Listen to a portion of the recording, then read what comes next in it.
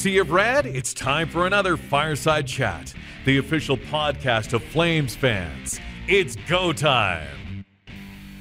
Well, we've wrapped up the Battle of Alberta for this year, and of course, the Calgary Flames are still sitting outside of a playoff spot as we look down the stretch. The Oilers have won 6 of the season series 10 against the Flames.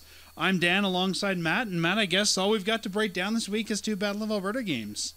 Yeah, and frankly, it's the end of the season for the Flames in terms of their postseason aspirations, but, you know, c'est la vie. You were talking last week about there's still a chance. You know, if we wear a tinfoil hat and we stand on one foot on a Tuesday with a full moon, they could still make it. Are you convinced now we're out? Oh, for sure. And like it was one of those situations that between last show and today, we would have needed 4 of the 5 games to go our way just to have a shot, and only 2 of the 5 did, so there's just no time to make anything up. It's done, and yeah. And I believe right now what everyone's calling our tragic number is 5, which means if we drop 5 points in any way, we're out of this for sure. Yeah, it's one of those situations where if the Flames win out and Montreal loses out, then the Flames will make the playoffs, and yeah, that's not going to happen. Well, let's take a look at the 2 games this week. On April 29th, the Calgary Flames played against the Oilers. Our second to last game against the Oilers. This was in Edmonton. We took a quick road trip up north, and Calgary managed to get the win in this one, a 3-1 win over the Oilers. Lindholm scored twice, and McDavid was held without a point, which we don't see very often. The only Oilers scorer, James Neal. Which, you know, that's exactly how you draw it up. Yep, and Calgary gets what I thought was a pretty good win against this one, or against the Oilers in this one. And Matt, it's weird. I feel like in the last couple weeks, the Flames have started to play the way the Flames need to be playing. And as I watch these games, I sit here going, where was this team a month ago, 2 months ago? Like, it seems like they finally started to get their game put together, but it's too little too late. Yeah, like, frankly, if this team had been in the midst of an 82-game schedule, I would be absolutely shocked if the Flames failed to make the playoffs, because they've been playing more of the solid 60-minute effort style of game. It's just that there are like 26 games fewer this year, and it's one of those things that the Flames would have easily been able to make up the 4 points or 6 points, but there's just not enough time when you only have 7 or 8 games remaining. Yeah, no, you're right. I think it's just too little, too late, and you know, it's just yeah, I don't know. It's too bad that we have a shortened season, because you're right. I think they could gain some ground if they need to. Yeah, and it's one of those things that, in a lot of ways, like, I'm more optimistic for next season than I was, like, even a month ago, because of the fact that you're starting to see this team play more of an identity game. I agree with you there. Yeah, we're starting to see these guys can do it. I mean, you and I have had this discussion of what happened to this team. They're right on paper. Like, why is everybody sucking at once? And it just seems like it seems like they, for whatever reason, it's the old Jerome McGinley thing. You need till Christmas. Well, these guys needed 7/8 of the season, but yeah, well, you're right. We're starting to establish an identity and establish a Sutter identity and a Sutter work ethic, and it shows that there's good things that can happen next season. Yeah, and like, how would you say, with how this season went, like, my initial reaction was like, okay, tear it down, have like a mini rebuild, and, you know, like, reset with, you know, like the 3 good defensemen, young defensemen as like your main defensemen, and, you know, like, more around the Mangiapane, Dubé, Kachuk age group for up front, and, you know, layer in the new guys as you draft them. And with how this team has responded to Darryl, I think that this team might be able to, if they are smart about it, make a few tweaks to the roster and reset themselves and play a more full game next year. Yeah, I still think that there's some big changes that need to be made to this roster. I think it's time to make some of those that we've been putting off for a while, and I think this is sort of the excuse to do it. But I agree with you. I think that it shows that the core of this roster is there. Maybe they just needed proper coaching, or who knows what it is. But I think it shows. We've still got the core that we need. At least in its structure. It's like when you renovate a home, right? You can strip it down to its studs. The studs are still good at this point. Yeah, and it's one of those things that with how contracts are structured and, certain players will be moving on or have moved on, that it allows some more roster flexibility and financial flexibility for this team to, say, go out and get that right winger that they need, or two, and all that kind of stuff, and maybe be able to keep most of everything intact and reset themselves for next year. Well, let's come back to that idea, but let's finish up talking about this week first. The next game was the second game of this Battle of Alberta mini-series, and I guess the last one of the series, and that was played Saturday. So we had a one-day break, and then we played again in Edmonton against the Oilers, and this time didn't fare as well. This is a 4-1 win against the Flames. I don't think that the score sheet tells the story here. 2 of those goals were empty net goals, so I mean, it's not like we got that badly dominated by the Oilers here.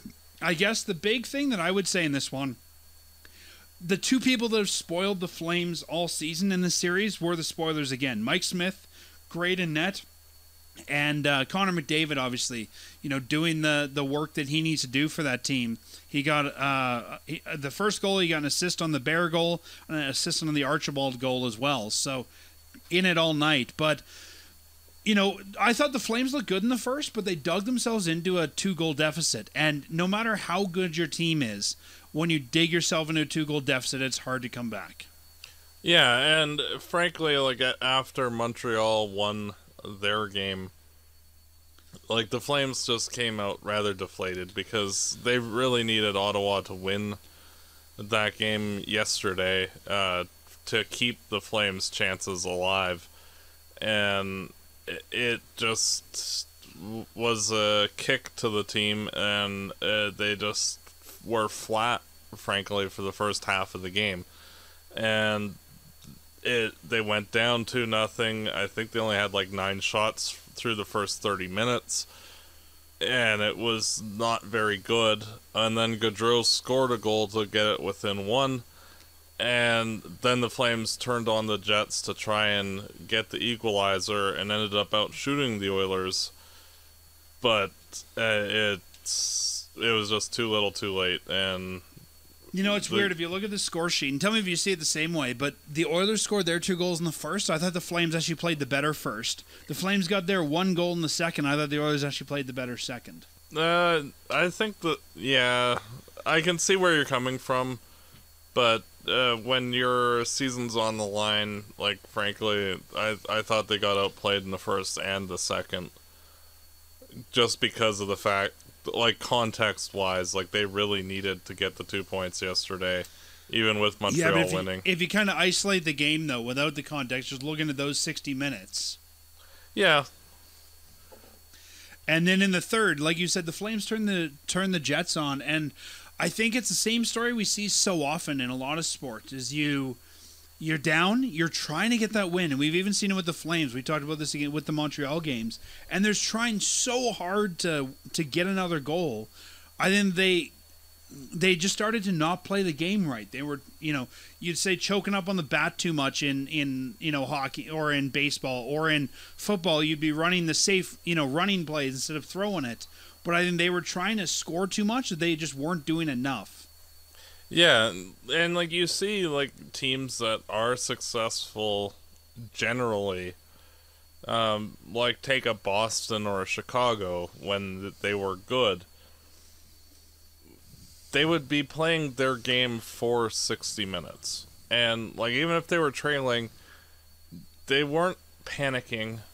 It's like, oh, well, we have you right where we want you. And, you have to defend against us. And you have to shut us down, not, oh, we need to force this play to get that goal. There's always a calmness with both Chicago and Boston. And other, insert good teams throughout the various seasons. But Calgary, for the last 3 years, frankly, like, if you look back at the Colorado series, like, when they got flustered, they couldn't find a calm for the rest of the series. And when Dallas got going, they couldn't find a calm and reset themselves. And this year, in so many games, they couldn't just calm themselves and reset. And I think that's a large portion of a lack of maturity in this team, which I'm hoping that Daryl can work on with them to get them to settle down.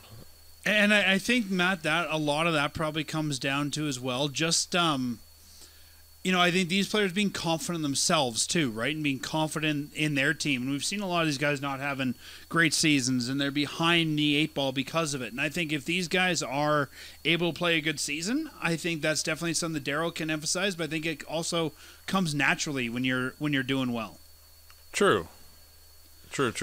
So, I don't know how much that needs to be coached in them versus just fixing whatever it is that's going wrong, as my grandpa would say, between their ears.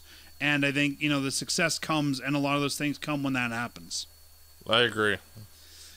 Well, with that, if we take a look at the Scotia North standings, as we do every week, the Calgary Flames still sit 5th.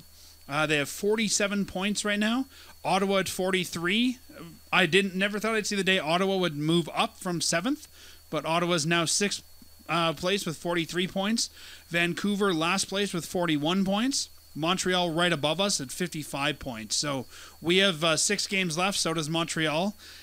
Doable? Yes. Realistically? Nope. So I think now the question is, will Ottawa catch us? They have less games than us, but I think we probably see Calgary ending this season in 5th place in Scotia North. What do you think? Yeah. I think that both Ottawa and Vancouver have a greater chance of catching us than we have of catching Montreal at this point. I agree. And, there's 2 ways to look at this, right? From a sort of a dignity standpoint, I want the Flames to finish 5th because you're like, wow, we're just out of the playoffs. From a draft lottery standpoint, Vancouver's got 10 games left, and they've got 9 and they're 6 points down on us. Sure, let's let them get ahead of us and move down 1.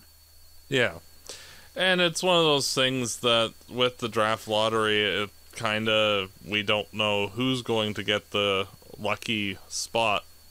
So, but even then, if we move down 1, our odds change 1.72% or something like that. So it really doesn't matter in the end. Yeah, true enough. Again, I'd almost rather than finish 5th, and it's not like we're gonna go from 5th to 7th, and even then, we're not the worst in the league.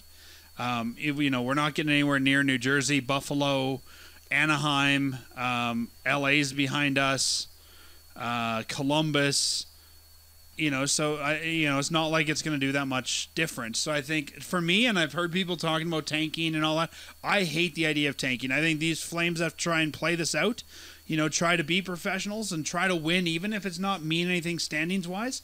Do it for your personal, standings. Do it for your personal statistics. Do it just because you're professional and you want to show that you're there to win. Yeah. I think trying to tank is a terrible idea. Yeah, it's one of those things that it's not so much tanking if, say you play a whole bunch of Stockton guys to audition them. Because they're getting an actual shot at for playing. Sure, and that I'm okay with. But to just outright, we don't care. Or if you just start sitting, Goudreau, Monahan, Kachuk, those guys, and giving Nick Ritchie top line minutes just to do it, that's more your tanking. But if you're going to replace those guys, like you said, with Stockton guys, and I'd say even then, you want to keep your top guys in the lineup, move some of those middle six, bottom six guys out for Stockton guys, and yeah, see what they've got. And that's a useful, I would call it, investment into those players' development. Mm-hmm. It's not tanking. It's seeing what you've got in Stockton and what we're capable of. Yeah, and it's one of those things that, like, I think that if there are any players that are, like, requiring surgery in the off season, that I think it might be best to shut them down. Yeah. Like, say, Monahan, I think his wrist, I think, is a problem. And especially if they're going to have to go to the States to get that surgery. There's probably still a quarantine on that. So shut them down now, send them off to wherever they need to go, get them in quarantine, and get that process started. I agree. And so we'll see. And, it'll be interesting over the last 6 games to see exactly how the Flames manage their roster and how the new guys play. Because you got to figure that some of the new kids are going to play. For sure. We'll talk next week, and I'll promote this now, but we'll promote it again later as well. But we actually will have Mike Gold, who's the Stockton Heat reporter for Flames Nation, on next week to talk with us about Stockton, and I think that's a great time to look at, who he's someone who's followed the team closer than you and I have, but, who they should bring up, what we should expect to see from those guys, that sort of thing. But I agree with you, Matt. Now's the time to start seeing what those Stockton players have. And I think not only Stockton guys, I think this is the time to start shutting down Markstrom. Just because why put him in there and risk an injury, even if he's not hurt yet, why let him get hurt? Put Domingue in, put Zagadulin in, put Parsons in. Like, I think it's just time to. And some people would say, well, if you're not playing him, you're tanking him. But that's an asset that we've invested long term in. I think that's just good asset management.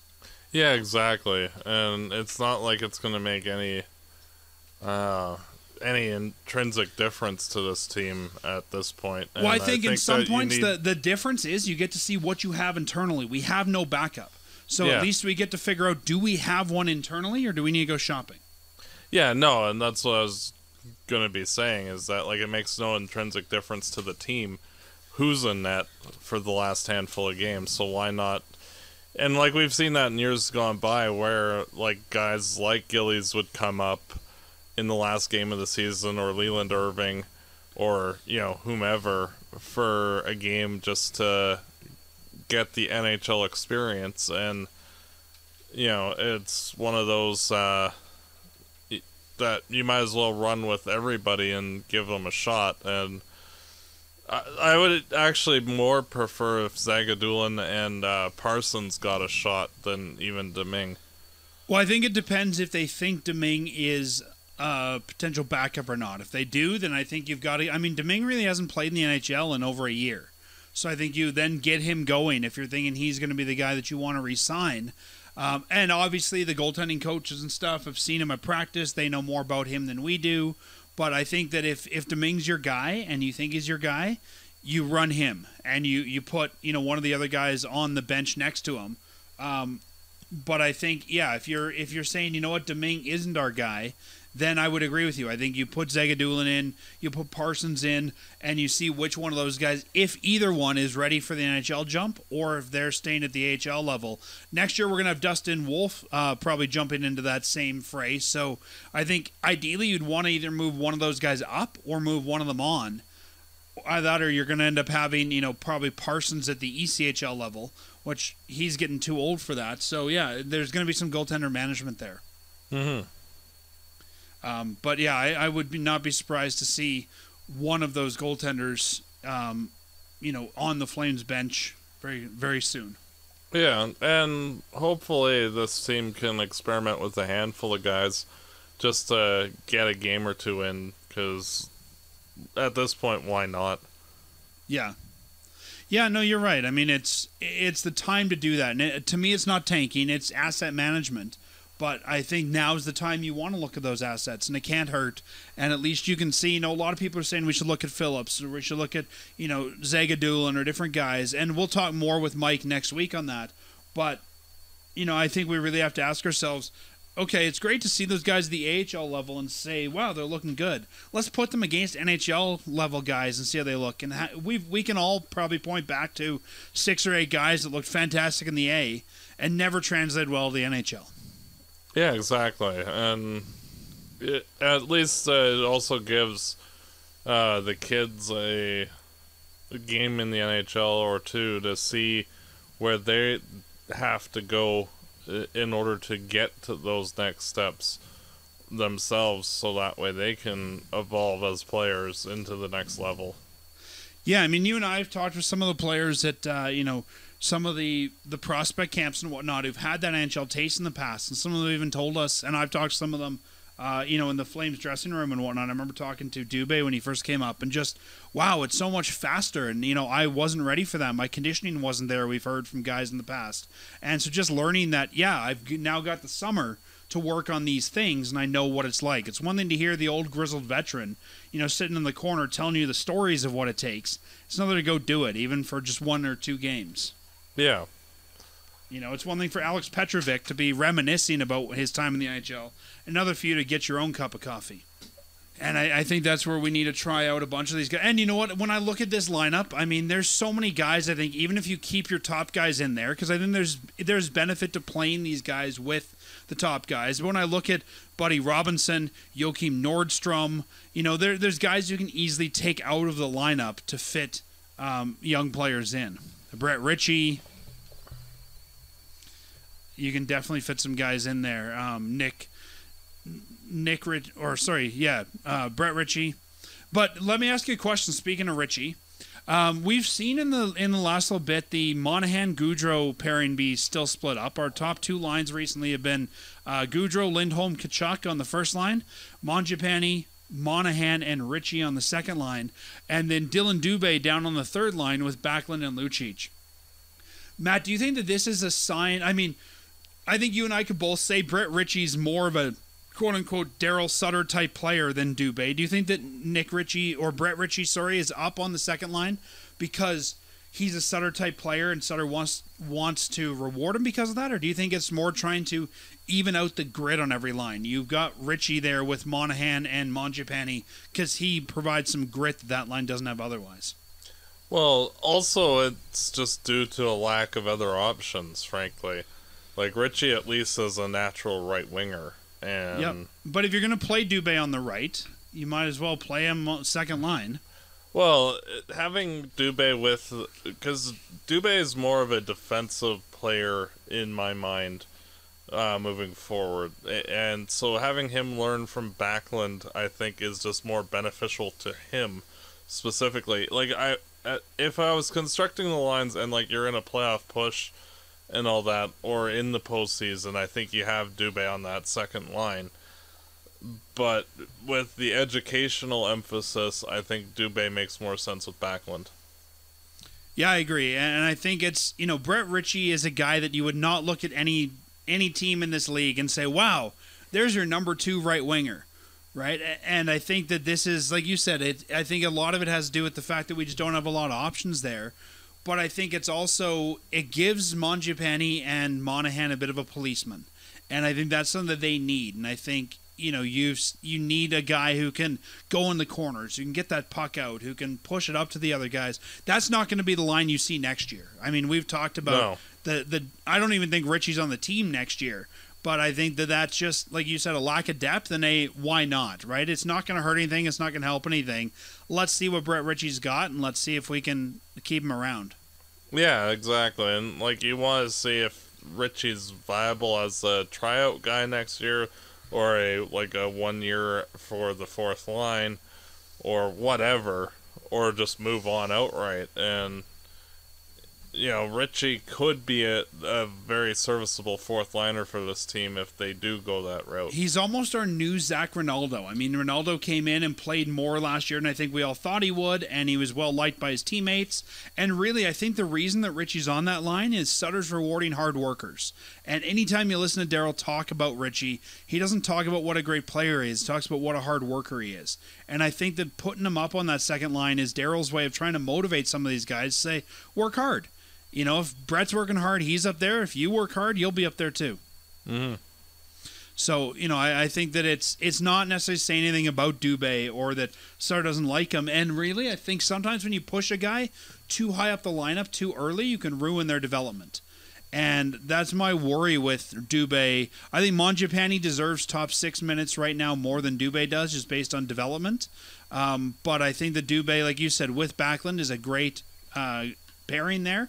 Having Lucic with those guys, to me, seems like a natural fit on that left wing. And I think it'll help Dubé develop a little bit more, having a reliable center like Backlund playing with him and not trying to force Dubé into that scoring or playmaking role that I think he would be if he was with Mangiapane and Monahan. Yeah, and I think that, like, eventually, Dubé, I think the team is kind of thinking that he might be Backlund's replacement in a year or two as, like, the solid second, third line defensive two-way center. Yeah, I don't know if I ever see him as a center. I think he's better as a winger, and we have no experience with him as a center yet either. But I think even down the road, playing on a line with, let's assume that our first line next year goes back to Johnny, Monty, Lindholm on the first line. So even if you had, Matthew Tkachuk, Mangiapane, or Matthew Tkachuk. I mean, if you do want Dubé, I think then you'd have Mangiapane, Dubé, Tkachuk potentially there, and even that, you've got a little bit of everything, right? You've got the grit with Matty, you've got I'd say more of the offensive minded guy with the way they'd have Mangiapane play, and then you've got the two-way guy who can get the puck and move it to the other two in Dubé. Yeah, I agree, and so we'll see. Like, there's lots of permutations with everything. Another sort of interesting question I wanted to ask you. I just asked you one about the lineup, but you and I have been talking a lot about who might stay and who might go this offseason and what contracts you move. And I'm not saying I would do this, but I wanted to give you a bit of a thought experiment, Matt. Teams around the league are cash-strapped. We know that. We're going into the flat cap era, even with the new TV deal. We don't have a lot of teams out there that have money to spend. If you're the Calgary Flames and you look at your roster and you say, what's the best bang for our buck? If we're going to sell one player and get the most return, what do you think the likelihood is that management looks at Lindholm and says at 4.8, everybody would be able to afford this guy and everybody would want him, let's move him? Do you think that Lindholm at this point is untouchable, or do you think that they look at him and say, this might be our best value trading chip if we want to make a big splash in the offseason? Well, it depends on philosophically what you want from this team moving forward. Like, if you're going into a full tear-down rebuild, then, trading Lindholm makes sense because you're going to get a ton of assets for him. If you're wanting to remain competitive in any way, shape, or form next season, you have to keep Lindholm. Even if you're going to rebuild, though, you always need the sort of veteran guys. And at 26, Lindholm is a guy that I would still want to keep on my team for a rebuild. He's got 4 more years in that deal. I think, even at that point, you're not cash strapped. You'd keep him around either way. I agree. The only thing I'm trying to come up with a scenario in my head where they would move him, because it is the best contract to move. If you're trying to get value for dollars, that's the best deal we've got to move to somebody else. But I can't come up with a scenario where Lindholm's not a Flame next year. Yeah, same here. And don't get me wrong, I'm not saying we should trade him. I don't want to get all the hate on Twitter and Facebook and that, but it's just kind of a thought experiment. It's the best value contract to move. What's the scenario where you move it? And to me, I mean, Lindholm hasn't looked as great as he has in the past this year, but a lot of our guys haven't, and we've talked about that. But if you look at his body of work as a Flame, he's going to bounce back next year. And I think, you and I talked about how we're lacking right wingers already. I think the worst thing you do is get rid of a viable right winger. Yeah, exactly. Honestly, I think that it would be more likely that the Flames would move Matthew Tkachuk than at this point than Lindholm. Yeah, but again, if you want that young core, you don't move Tkachuk either. True. At 23, even if you're going into a full rebuild, that's the guy who leads your team. That's your veteran. That's your captain. I can't see a scenario where either of those guys move. I agree. And you and I have talked about, I think that there's still great value in a Monahan contract or a Goudreau contract. And I think if you're going to move them, those are what gets moved out of the core. But it's an interesting experiment, like even with Tkachuk. So like you're saying, what's the scenario where Tkachuk moves? Let's go down that road. What do you get rid of Tkachuk for, and what are you bringing in that's so valuable that you had to move Matty? Well, honestly, I think that like if a trade of Tkachuk happens, it will be because he requested it. Yeah. For whatever reason that happened this season. But that can be true with any player, right? Yeah, and I think that your return might be less than ideal in that situation. Well, but as soon as a player asks for a trade, the return always goes down. Unless you're Sam Bennett, where we got more than we thought we would. You're always going down in value as soon as the guy asks for a trade. True, and I think that you're probably going to get multiple first or equivalent players for Tkachuk, plus like legit NHL players as well. So yeah, it'll be a kind of like a whole shopping list of things. I think that if it was just a 1-4 whatever, I think the Flames would be getting 4 or 5 good assets back if they move Tkachuk. So I mean, outside of him asking for a trade, outside Lindholm asking for a trade, because I don't see either of those guys wanting out. If you're, Treliving, is there any scenario where you say, I need to improve my team, the right way to do it is Tkachuk or Lindholm? Like, what would that return even look like? I can't even fathom what you would get for those guys you couldn't get for the other pieces we have. True. Like, whatever you might get for Lindholm, I think if you wanted it, you could get the same return, minus maybe a pick or whatever, for Johnny. Like, I don't think at this point we're trading for picks. We're trading for roster players. And I think whatever roster player you're going to get for Tkachuk or Lindholm, you can get for Johnny. You can get for Monty. Yeah, I agree. If we look at where our need is, we need right wing. If you're saying, I need to trade for a right winger, well, if you're trading your right winger in Lindholm, now we got to trade for one more right winger. There's no sense in trading one right winger for a different right winger at this point because our right winger is serviceable. And if you're trading Tkachuk, who they've used as a right winger and could be a number 2 right wing next year if they really need him to, why? Like, it just, at that point, you're shaking up the team for the sake of shaking up the team, and I think you're going to put the team behind. You're going to get a lesser player back. Yeah, I think that, like, if the Flames do go deep down in that rabbit hole, that you're going to see, like, a 3, 4, 5 year rebuild by this team, and like. But even then, both those guys I want for the rebuild, and I'll trade them in their last year. Yeah, I agree. Lindholm's got 4 years left on his deal. If you want to get rid of him, he's going to still be a great value at 30 at $4.8 million. Trade him then. That'll be a fantastic value. Tkachuk's got 2 more years and he's an RFA. If you're going to rebuild, you'll have all the money in the world because you'll be getting rid of other guys. Give Chucky whatever the man wants to stay here. But you can't. If you get rid of those guys and you're trying to rebuild a 26 and 23-year-old, now your rebuild is going to be 10 years instead of 3 or 4. Matt, even if you want to rebuild and you're going to go the 10-year path, right? You can't.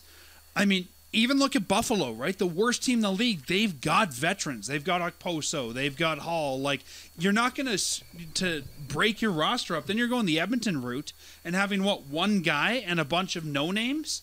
One guy and a bunch of farm guys. Like, you need, even if you're going to be competitive, you want those farm. Let's just assume they're going to blow it all up and go full rebuild. You can't have the blind leading the blind, as you've heard me say before. You need some guys to lead this team. Yeah, and that's where, I think that part of the problem with this team has been the people instructing the current players. How would you say it? As a whole, like, you take a guy like Mark Giordano, and like he really didn't have any postseason experience because he was either hurt when they did or whatnot.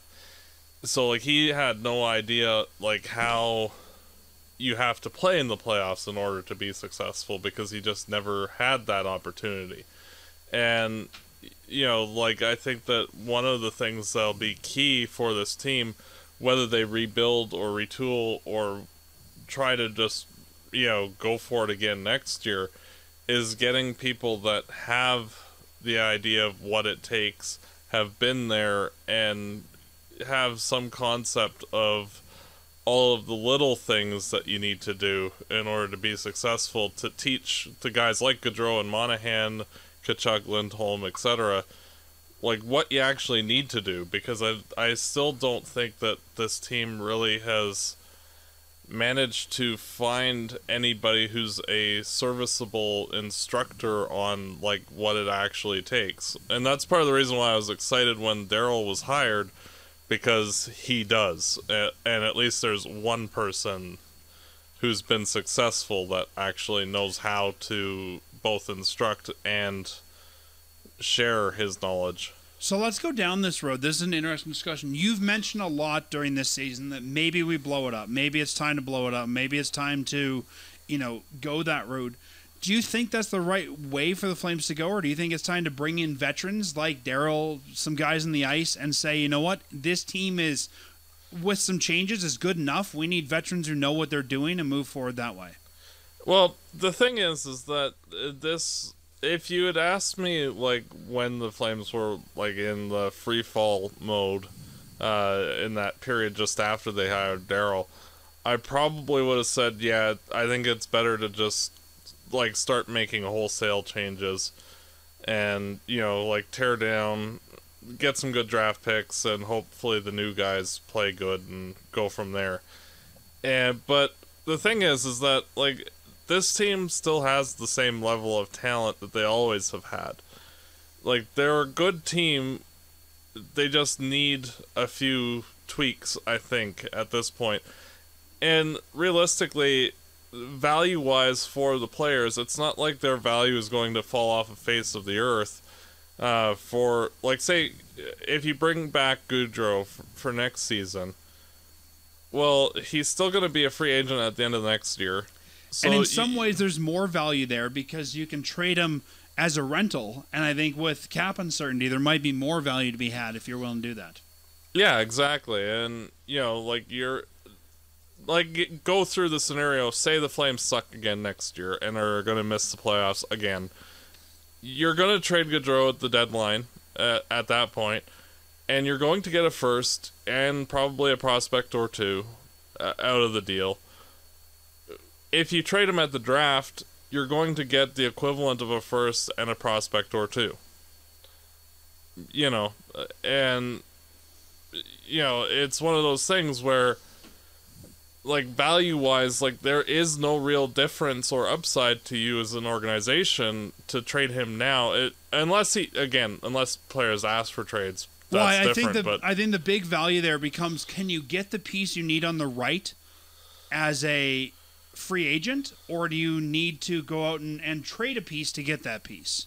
Yeah, and I think that with the window to talk to free agents happening before the draft, that they'll have an idea of, like, oh, none of the good right wingers this year want to sign here.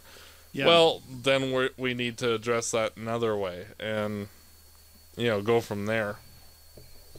Yeah, I don't think you're necessarily moving Gaudreau to get, pieces or necessarily just move him out of town, but you're looking at him as a valuable piece to get what you need. And will you add by subtracting? Will you get one better piece by getting rid of it or by changing it with a different piece? Yeah, and like, I think that, like, with how the Flames have responded organizationally since over the past month or so, where, like, you're starting to see a more of a cohesive thing. Like, this team is more reminding me of, like, the 02-03 Flames, where when they hired Daryl, they sucked a bit off the hop, but they started to play a little bit more cohesive down the stretch in 02-03, and then when Sutter got the opportunity to take over as head coach from the start of the year, they managed to, well, be a lot more successful. Playoffs first time in 7 years, yada yada yada.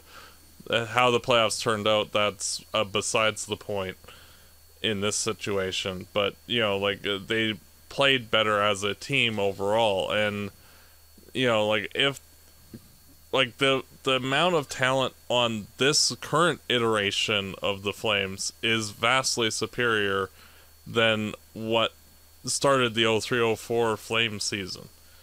And, if the Flames are playing that right way and they make the few adjustments, like I think that they need to get 2 right wingers in the offseason if they keep everything more or less.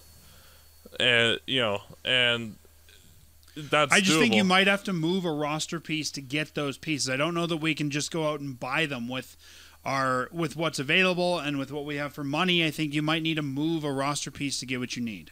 Oh, I agree. And that might be possible. I think that having that extra year of development for Dubé and Mangiapane will help. I think you're going to see them break out more next season. I think you're going to see them both really establish themselves. Like Mangiapane, I think you'll start seeing his name included in that foursome, making it a fivesome for that level of talent in the player. And I think Dubé will bump himself up a little bit as well. And both those guys have played primarily on the right side this year, and neither one is a right shot. So I think if you can get both those guys moved back to sort of their natural position, be that center for Dubé if you want to look at him that way, or both left wingers, I think that you're giving them both a better chance to succeed. I agree. And that's where, like, you have to, like, with how this season broke down, it basically removed the emphasis on we need to absolutely keep you specifically to each of the players on the team, because the whole team's broken, frankly. Mm-hmm. You don't fall flat on your face like this if everything's working properly. So it's one of those situations where, like, if any deal makes sense and in context and otherwise, then I really don't think that there are any untouchables on the team. No, I wanted to bring it up because you mentioned a lot on the show that maybe we just blow it up and get rid of everybody and start kind of fresh with a rebuild. I don't think now's the time for that. I think that's ill-timed, and I think that this team still has enough life in them that with some tweaks and some upgrades on the right side, they can still, I'm not saying they're going to win the Cup next year, but I think they can be back into contention. We've spent so long building this team, I think we need to give it that time to see the conclusion of Tree's work. Yeah, and I think that you'll see,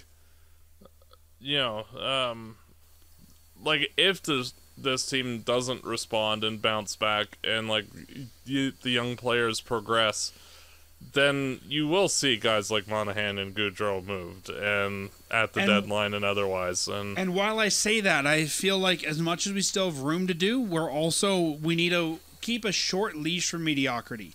This team has never really performed the way it should. I mean, when was the last season that I'd say they performed the way they should? Even the year that we were top in the West, we were out in the first round. Like, I think that you're starting to see, and you mentioned a lot this season, we've upgraded the defense, we've upgraded the goaltending. I think we have the right forward core, except for the right wingers. I think now you go into this offseason saying there's one thing that really needs an upgrade: the top 2 right positions. And I think after that, you've got to say if this is still broken, then yeah, maybe we need to make some big changes. But I feel like we just need to, we have one more year of making tweaks, if you'll call them that, to fix our holes before you got to say, okay, now we've got what we need.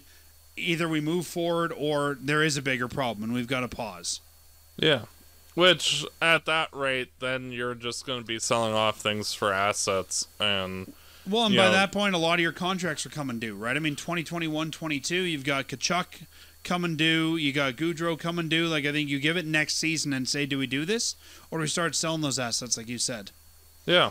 And Monahan 2023, Lucic 2023. Yeah, exactly. And, all of those things start coming up, and then you can play, because frankly, like, the actual dollars are an asset in and of themselves. So, just because it's sort of like when I said that, like, leaving Giordano exposed in the expansion draft, it's not that, let's get rid of the captain. It's, well, hey, his $6.5 million can be reused somewhere else. It's a strategic move. It's almost too bad that Gio has one more year, because I feel like if he was done at the end of this year, you could probably get a great deal from next year. You could probably get him to come back at like 2. Yeah. But because he's got another year, it's a burdensome contract. Yeah, and that's why I think that he'll get left exposed. I still don't, even if he does get exposed on the expansion draft, I don't think that he gets taken. No, I don't. I don't have as much of an issue exposing him. I just don't think he gets taken. I think if you're taking Gio from the Flames, you've miscalculated the value there. Mm-hmm. I still think Ryan gets taken because he's from the area. Yeah. I think you might end up with the Derek England. Exactly. Yeah, I was gonna say the Vegas scenario, but yeah, Derek England to Vegas because he's from Vegas, and I think there will be other veterans you look at putting your C on for the first couple years. But we talked about that last week. We won't get into that again. Mm-hmm. I figured before we end off this week, we don't have a ton more to talk about. Why don't we take a look at some of the Flames' unsigned prospects and where they'll likely be next year? There's been a lot of talk of Zari, Peltier, Kuznetsov, Wolf, a lot of these guys, and just kind of looking at who's eligible for what next year. What do you think, Matt? Sounds like a plan. If we take a look, we've got some guys that'll be going back to the NCAA. The guys that are likely headed back there are 2016 fifth-rounder Mitchell Matson is heading back to Michigan State for his senior year. He doesn't need to be signed until 2022. There's a name that I even forgot was still Flames properties, Mitch Matson. That was a 2016 fifth-round pick. We're going into the off-season of 2021. This is a guy that I have to question if he's even going to get signed in 2022. That just seems like, I don't know, kind of a wasted spot. Well, it doesn't hurt. I would be absolutely floored if they signed him, though. The only time I could see them sign him is if they feel like they might need some AHL depth or ECHL depth at that point. I don't think he ever makes the NHL. But you know what? Maybe, I mean, you could say the same thing of Philp, right? No one ever thought Philp would probably make it, but he's been useful farm depth. Yep. Then we have the 2018 fourth-round pick, Demetrius Kuzmantzis. Nice guy. You and I have talked to him a number of times. Yep. Headed back to Arizona State for his senior year. We have the 2019 fifth-round pick, Josh Nodler, heading back to Michigan State for his junior year. And we have the 2020 third-round pick, a guy I'm actually quite excited to see, and I wish we got to see him this summer at Dev Camp, Jake Boltman. Headed back to Notre Dame for his sophomore season. I've seen some of him online, and I like what I see. He's not eligible to be signed until 2025. Of those guys, there's nobody there in that list that I would say the Flames should try to end their college career early and turn them pro. I mean, I'm excited about Boltman, but the nice thing with NCAA players, you get longer than usual to sign those players. And I think just looking at where each one of them is when we have signed them, I think we're going to see other guys phased out by then. And even with Nodler and Boltman, I'd say leave all those guys in the NCAA. Don't try to turn them pro early. There's nobody we really need there. I agree. There's sometimes there's the one or two like Goudreau, right, where they tried to get him out of college early. I don't think there's anyone that we really need to end their college career early. Yeah, like Pedersen, the Flames did, but that made sense as well. Yeah, there's certain guys that it makes sense for, but I don't think any of those guys you're really rushing into a pro gig. Yeah. And then we got guys going back to junior. I know one guy that some Flames fans have been excited about is Jeremy Poirier, another defenseman, 2020 third-round pick. He's required to return to the QMJHL based on his age, but he could turn pro in 2022-2023. And our 2026 round pick, Rory Kearns, required to return to the OHL based on his age. I would hate to be a guy return to junior next year because you have no idea what condition any of these guys are going to be in. Some of them have played, some of them haven't, some of them have had starts and stops in their league. I'm really hoping that both the Q and the O are going to have a really extended, I guess, probably, I want to say camp, but I don't even know if it'll officially be a camp, but just a time to get these guys on the ice. Because you're going to have a lot of guys that aren't going to get as much play time in.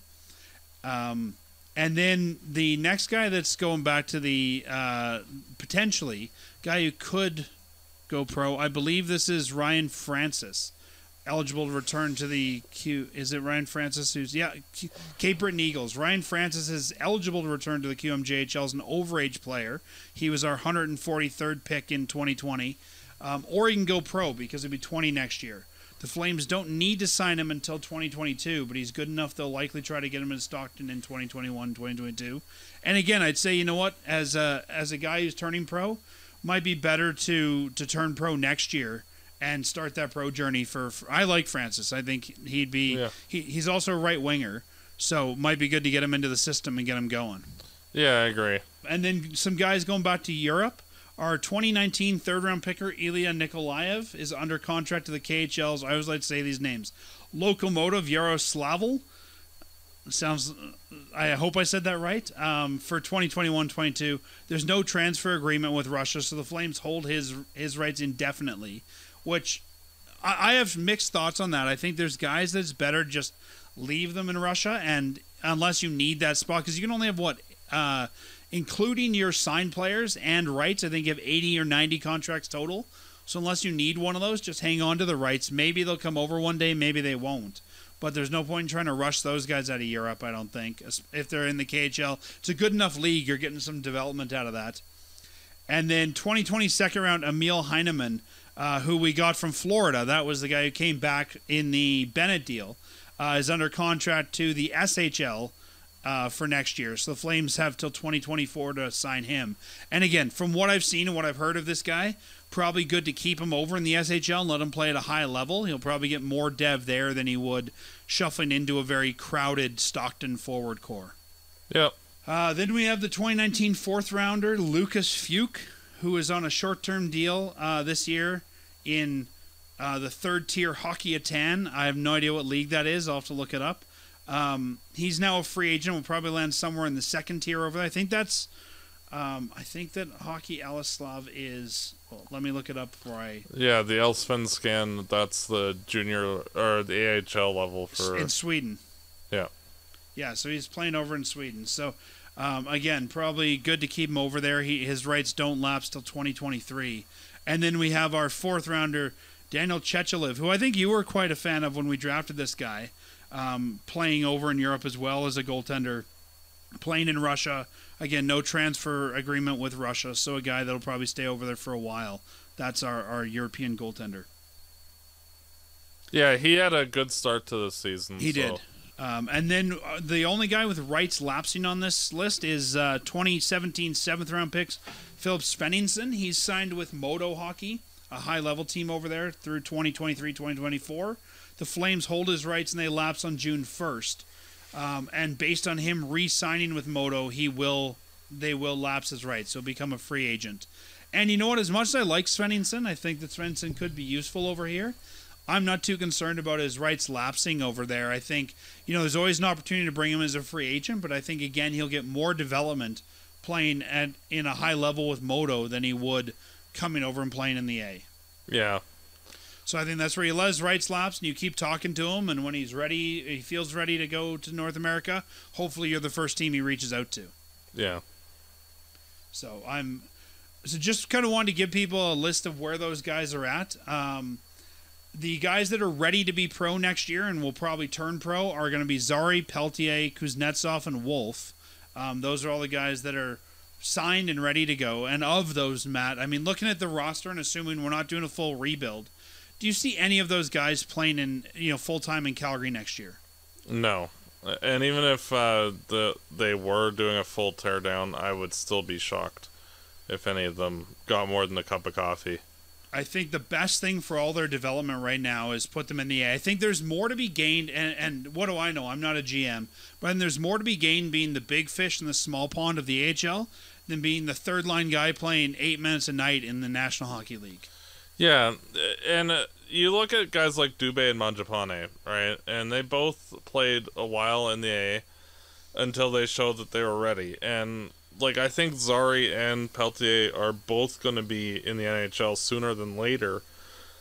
But I think at least a half season to a full year in Stockton or wherever will help them facilitate their development more than, and then ease them into the lineup when we get them up here and fourth line guys until, and basically mirror exactly the progression with Dubé and Mangiapane.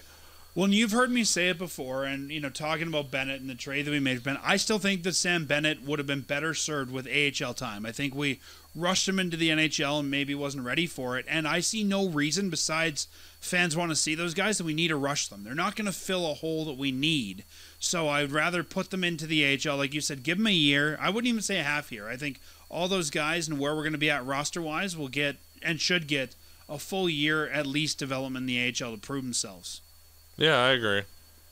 There's not, I can't see any hole those guys would fill. I mean, if we're not looking at them as top 6 guys, I don't see any hole those guys could fill that we couldn't go out and get a cheap free agent for, a Josh Levo, or whoever you might want to put in there. We have Simone and guys like that who I don't think those guys are going to do any worse than Peltier and Zari did. And even when you're talking about fourth line, I also think sometimes you have to, when you call guys up, put them like for like. It's a different preparation for a game when you're getting ready for a game as a first liner playing, 10 minutes a night or 20 minutes a night. And I think that you can't bring a guy up, when he's used to playing first line minutes, 12 minutes, probably not 20, but let's say 12 to 15, and then you're putting them on for 4 minutes. I think if you're going to bring those guys up, you kind of have to bring them up into an injury spot in your middle 6 lines to really see what that player is, because they're used to playing that and they're used to prepping that, and that's going to give you the best apples to apples comparison. Yeah, I can see that. That's kind of my thought, is you can't bring in a fourth line guy, just like you wouldn't bring in a fourth line guy, a Garnet Hathaway or anyone like that, and say, okay, go play first line minutes, kid, because they're not used to that. They're not prepped for that. What, like Brett Ritchie? Yeah, pretty much, But I think, even guys like Ritchie, though, I think we're surprised because a lot of times they play more senior roles in the AHL, so they get used to playing those kind of minutes at a lower league, right? True. But yeah, no, you're right. I think Richie's one of those guys. So I look at it that when you're bringing a guy up from the A, if you really want to assess them, you've got to bring them into a like position, right? Not saying you bring them in only if, say, Goudreau or Tkachuk gets hurt, but if there's a guy you see playing top 6 minutes, you bring him in to play top 6 minutes on an injury. If it's a guy you think is your bottom 6 player or your fourth line player, then sure, bring them up and put them in fourth line minutes because you're going to get the proper evaluation of them. Yeah, I can see that. So that's why I think you leave all those guys in the AHL unless unless there's an injury or something like that, because you want to evaluate them properly. So that kind of wraps up the guys that aren't in the NHL or the AHL. We'll talk next week about some of the AHL guys when we bring on Mike Gold from Flames Nation. He's scheduled to join us next week to talk about the Stockton Heat and where they're at and what we can expect to see from some of those players next year, or if they get called up this year. So stay tuned for that. We'll be promoting that throughout the week. And if you have any questions for Mike, feel free to send to us through Twitter, Facebook, our website, whatever. But we'd love to have your questions for Mike when he comes on. And Matt, I guess that kind of takes us to the prediction game, where we have one game to predict this week. Loss. It's quite the week for Flames hockey. One single game. We have a 3-day break and a 3-day break on either side of it. Last week I predicted a win and a loss, and you predicted 2 wins. So I won last week. Puts me at a 6-0 lead here. I wish the Flames could get a 6-0 lead. Yeah. And you're predicting the one game this week against Winnipeg as a loss. And that even with there only being one game, I will still have a 0. Yeah. No matter which way I pick it, it will be the exact opposite. Now, do you think do you think that it's going to be a regulation loss or an overtime loss? Regulation. If you're going to do it right. I have mixed feelings on this one. As much as my gut tells me it's going to be a loss, my brain tells me with a 3-day break, Sutter's going to get these guys hyped up to say, you're playing right, beat Winnipeg. Like, you're doing all the right things. Go out there, give it your all, and beat Winnipeg. It's the only real game that matters anymore. So I guess that side of me is saying I think they could maybe take it to overtime. I also think Winnipeg's going to start shutting some of their guys down, and Hellebuck hasn't looked great lately. So I think that they might get an overtime loss in this one, but I'm going to be bold, and I'm going to say they're going to win against Winnipeg. Yeah. And so I look forward to you going up 7-0. And then we'll record next Sunday before the Ottawa game, which is a 6 o'clock start. So that gives us, like I said, only the game on the 5th here in Calgary against Winnipeg, 7:30 p.m. start in Calgary. And really, there's only 6 games left. We got Winnipeg, Ottawa, and then 4 against Vancouver. That may or may not even get played. So let's talk about this. You and I talked about this before we went on the show tonight. So you were saying, and I've said in the past they might not get played, but the more I think about it and the more I read, the league really wants them to be played, and it makes sense because you'd hate for a guy to be close to a milestone of some kind and he doesn't get it because they shut the league down. Unless there's a COVID outbreak, which, based on our Alberta numbers right now, there could be on this team. We've seen in the past where the Flames have been out and they played other teams that are out to complete the 82-game schedule. We never have shut the league down prematurely before. I don't see why you would now. I think it makes sense to play these out and get guys their numbers. Well, the only reason why I think it might be a possibility is just due to the fact that 3 of the games are after everybody else has finished their season. And so, like, we'd be basically holding up the playoffs to play games that don't actually matter at all. Yeah, I can see that, but and we also don't know what the playoffs. I mean, we know where the playoffs are going to be. We know they're going to be interdivisional. There's been some talk they might have to go bubble if there's outbreaks, but I also can't see the other GMs saying, please, don't give us a couple extra days break. And even then, Matt, we don't need to hold up the playoffs. Neither of these teams have an opponent waiting for them. There's theoretically no reason you couldn't have us play while the playoffs are going on. That would be really bizarre, though. But what hasn't been bizarre about this season? True. Even if you got to take a week, I think by the time you move from one side of the country to the other, let's say Winnipeg goes to Toronto to play their game or whatever it might be, I think that the teams would welcome some extra time to get to their new surroundings, get comfortable with them, that sort of thing.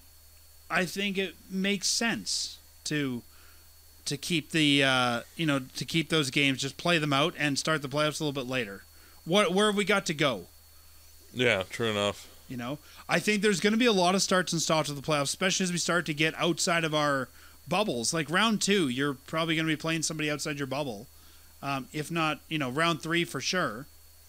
Oh, no, I guess round 2 you'll still be in your bubble. Round 3 you'll be outside your bubble. And round 4 you'll be outside your bubble. So we're going to have to have, week stops and starts between those anyways, probably. Yeah, something like that. Right, because by the time the North Division's done and we have a North Division champion, they're going to have to play someone they've never played before, and there's going to be a quarantine period. Well, that'll be interesting, because you couldn't play 2 here, 2 at home, 2 on the road. You'd have a week between them, so it'll be interesting to see what the league does there. Yeah. You may almost have to shut everything down for 2 weeks and re-quarantine everybody and go again. It'll be interesting. I never thought about that till now. It'll be interesting to see what they would do. Yeah, the playoffs are going to be weird, I think. And I think also weird because of the Canadian teams, and we're so much further behind with our vaccines in the States, and I think that's going to affect things as well. Yeah. Well, and you look at like how the Toronto Blue Jays are playing out of Buffalo this year until further notice. I think that, it's going to cause some problems when Canada does play the United States on exactly all of the procedures and such. Yeah, I think, I don't know, we'll talk about that later, but I think that as we move out of our Canadian bubble, that's going to be the issue, because I can start to see the U.S. allow some more free travel there, but having the Canadian team that's moving on to play one American team will be the issue. Mm. And that's where having a bubble might work, or like you said, maybe they just put that Canadian team in the States. It's not like if you win it at home, you're winning it for your fans anyways. Yeah, exactly. Like Right? the Florida Panthers have one of the highest attendance in the NHL. Yeah. But, thinking about it out loud, that makes sense. Is just whoever wins the Canadian division gets, gets a home ice in the States. Just pick one of the teams not playing and give them that home ice. Or just play out of the same rink. It really doesn't matter. Send them to whatever rink and just alternate jersey colors. Yeah. Oh, you're going to play Colorado. Good. Go to Denver and just hang out at the Pepsi Center. There you go, yeah. So we'll see what happens with the playoffs if we get that far, but let's get through the season before we talk too much about the playoffs. Yeah. So Matt, enjoy the one game this week. It's weird to talk about. It's A, weird to be talking about Flames hockey in May, and B, weird to be talking about one game in a week. Yeah, and then not Game 7 of a series or, Yeah, I guess that would be, this would be about the time it'd be starting the playoffs usually. Yeah. No, I guess we'd probably be about the end of week, because usually we're done the first week of April for the NHL. So yeah, this would be about the start of Series 2 or the end of Series 1. Yeah. And with only one game on the docket, it would definitely make sense. But yeah. So send in your questions for Mike next week, because we're going to need a lot of time to fill. Yeah. What? Well, Matt, we're not going to spend an hour breaking down the Jets game?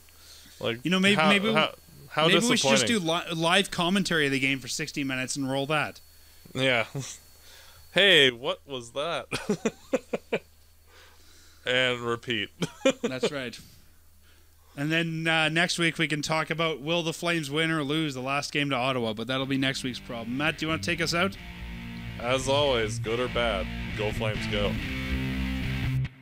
Fireside Chat is hosted by Dan Stevenson, co-hosted by Matt DeBorg. This episode produced and edited by Peter Marino. Fireside Chat is licensed under a Creative Commons license. For full license details, visit firesidechat.ca.